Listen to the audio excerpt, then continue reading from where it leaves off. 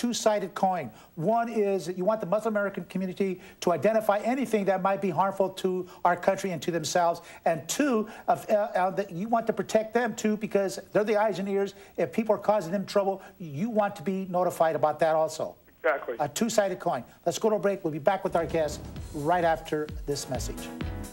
Does that make sense? A two-sided coin? Right.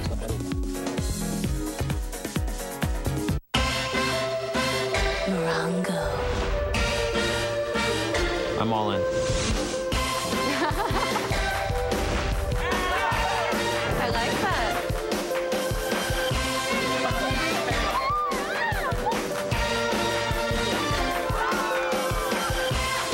Here we go, here we go.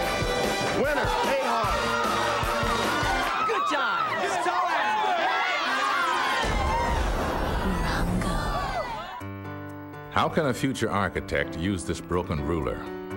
How can a future musician use this guitar? Or an artist make the sunshine without colored crayons? When you visit donorschoose.org, you choose what items you want to give. Whether it's rulers, guitars, crayons, or books, your donation allows kids to realize their dreams. Help level the playing field. This is Morgan Freeman. Donorschoose.org gives you the power to turn kids into students, one classroom at a time. Welcome back, everybody. My guest here on the set, and Sheriff Lee Baca is with us by phone. Welcome back, Sheriff. Thank you, Ray. Let's talk about the London experience. And I know both of you gentlemen, I did the pre-interview with you over the phone. You gave me some real good information. I want you to tell the public what you told me. The difference between what took place in France and what took place in London, as opposed, in contrast to the Muslim Americans living in this country. Why don't you go ahead? Sure, thank you. Well, I think it's important to draw the parallel and see where the differences are. And the differences are, one, in Europe in specific, most countries there are nation states. So when we talk about France, it's mainly a specific nationality of French people. They look the same, they speak the same, they eat the same, with a long history and heritage of one culture. And the same thing applies to Germany and all other countries. So it had been very difficult for new immigrant communities to assimilate or integrate or be accepted as immigrant communities in Europe. They've been marginalized, they were forced to live in ghettos.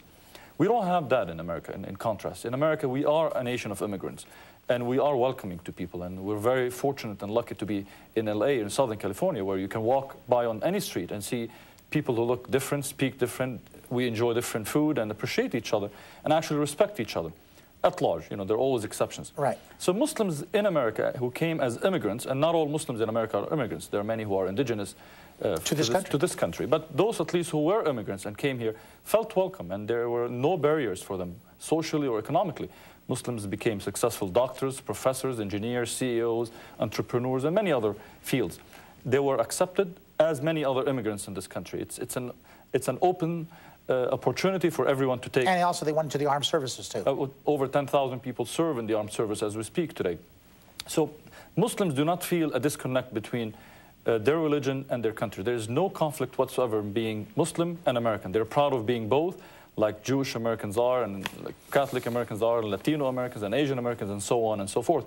And what we're trying to do is to make sure that that continues for Muslims, and that how we can keep the connection, keep the integration process through dialogue, involvement, participation of the Muslim community in the civic affairs of their country. Shakeel, I want to get to you. Go ahead, Shakeel. I definitely would like to add that the relationship... Do you agree with the parallels that he was talking about? Yes, yes. I would add something more to it, which is a very basic difference between the Muslim community in North America and Muslim community in Europe, particularly in United Kingdom. The Muslims were brought in United Kingdom by the colonizers of the colonized people. Unlike in North America, where people have chosen to come here to make this as their new home. So the sense of belonging and loyalty with this land is much, much higher than the other experience. And the people who you live next door to look at you in similar ways, too, in many cases. Except for the marginalized folks who don't believe in immigration at all. That's correct. And also, one major difference between the United Kingdom model and paradigm versus here, and my hat's off to Sheriff Baca for taking this lead in initiating this dialogue. I wish that what Sheriff is talking, our federal government begins to talk on these lines. the way Sheriff is thinking about it. How can we have a reciprocal relationship as an equal partner rather than otherwise? That did not happen in the United Kingdom. People are still marginalized, majority of the Muslim population. And also in France, too. In France, or in most of Europe, in fact. Well, let's talk, Sheriff, I know you sent some folks up to London and possibly even France, because I had one of your sheriffs on the program, and I remember him telling me that some folks are going to go to London. Right. What was the purpose? Well, to learn the experience there that Ian Blair, the Commissioner of Police, and the Prime Minister, Tony Blair, and all the people involved. Let me say this.